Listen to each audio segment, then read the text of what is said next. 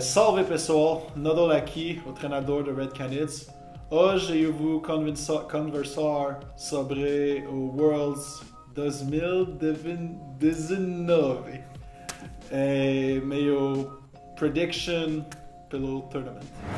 So with Worlds coming, it always comes down to predictions. Who do we think is going to win? How will Brazil do this year? And today I'm going to discuss a little bit about that. First of all, I'm going to discuss about the play-ins.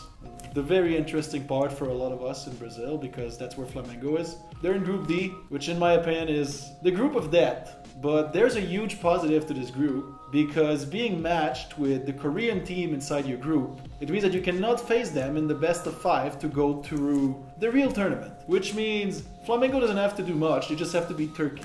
Sure, Turkey has been the black beast for Brazil over the last few years, but I think that they might have a chance because of the way the game is being played. I think a lot is going to come down to how Goku will perform. Because if you look at Royal Youth, they have a Korean in the mid laner who is one of their best players, and they also have Pilot in the bot lane, which will be there to counterpart into BRTT. And I'll be honest, I could talk about Domin Gaming, but I just think in this group, unless the nerves show up or something, they should be able to be the team to come out on top very easily in this group. And for me, I actually think if they go on to be matched in Group D with Liquid, they could just go out straight up to quarterfinals and maybe make a semi-final run depending on the draw.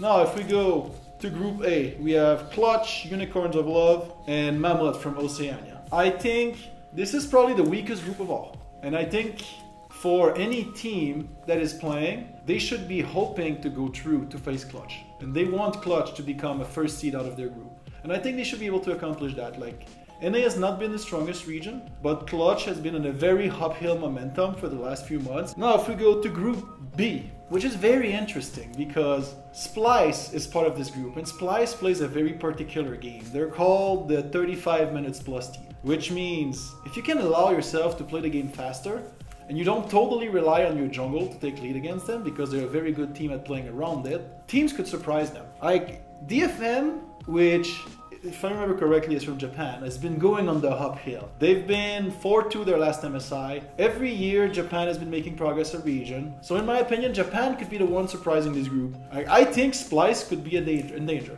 And that would mean a lot for EU, because when I watch Europe, for me, it's G2 Fnatic and everyone else. And I think this world will really showcase, does EU even have a third seed? And that's what I'm waiting for towards this group.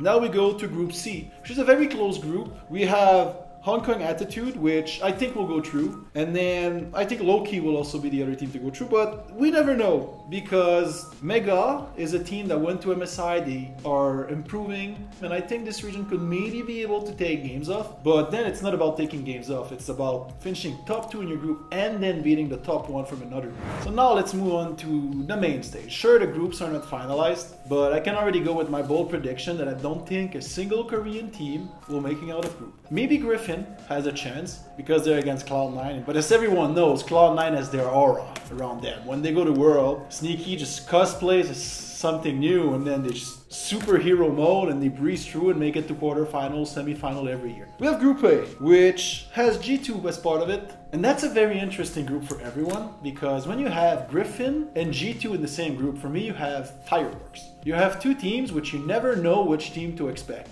You don't know how Griffin will do in the international stage, but they're usually a team that can find consistency. But how will this consistency go against a team as aggressive as G2? It will be very interesting to see. As for C9, they're C9.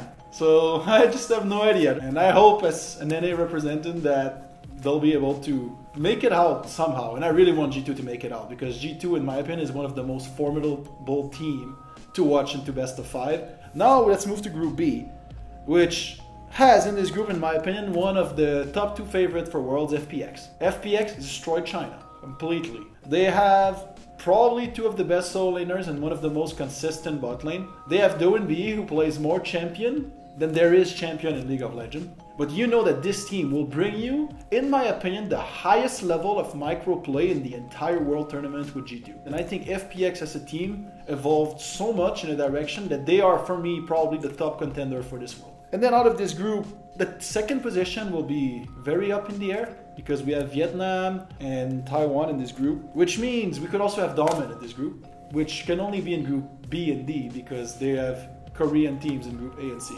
So Dahlman for me is Korea's last hope, maybe. Like, Griffin might make it out. Like, I don't know. We'll see. In this group, it will really depend. I think the second seed is up for grab. I think this is one of the most open second seed with Group D. But good luck stealing first seed from FPX. Group C, as everyone saw, like, you guys should have seen my face. It was like, I was speechless when I saw the group draw. I saw SKT, Fnatic, and RNG all being in the same group, which for me is almost 3 top 1 seed in this tournament. I think Fnatic's play style is very interesting. So for me, Fnatic is a huge chance. And then we have SKT, who I think lost 1 series since MSI in a best of 3. But then, does that show that Korea is getting weaker again? I have no idea. But I do think that they will have a very, very hard time in this group, because if Roxa comes out swinging like he did versus G2, I could see SKT just dying left and right before their jungler is even done with his camps. And this is what makes a clash of style, I think, from region to region. I think Europe just plays, not chaotic, but plays a very fast League of Legends. I think we could even have a EU final in some world, as crazy as it sounds. And now let's move to Group D, which is the dream group. Nothing can be better for Team Liquid. It's like it was scripted or something by Riot. If they wanted it to be out of group, just put Liquid with IG, who's been struggling, and then put them in a group with HQ, which is second seed LMS, which means there's a lot of space to beat them. But the only danger is Domin Gaming could come out of nowhere, and then IG could wake up. And then if you wake up a bear, if you poke a bear in Canada, it's pretty scary, so be careful not to do that. So we'll have to see which IG shows up. And now what's one of the most interesting thing for Worlds patch is that Yuumi got completely destroyed. Her Q just got murdered, which means one of the most oppressive support in bot lane is gone. Karma got nerfed a little bit for solo laners, which means she becomes more of a predictable pick towards bot lane if she is to be picked. So a lot of what Riot did is to nerf some of the flex picks. Sylas is one of those champions too, which means if you nerf Sylas and Karma already, it becomes a lot harder to flex around the map, which means the less flex there are, the more predictable the drafts become. The more predictable the draft becomes, the more standardized the meta is going to be, and then the teams that understand it best will be able to abuse it and go through onto winning. So, to finish, if I had to make a guess on who's going to be the world champion this year, I think the title is going back to China and FPX is bringing everything home. Finalmente, obrigado a todos pela atenção e boa sorte Flamengo, estou com vocês.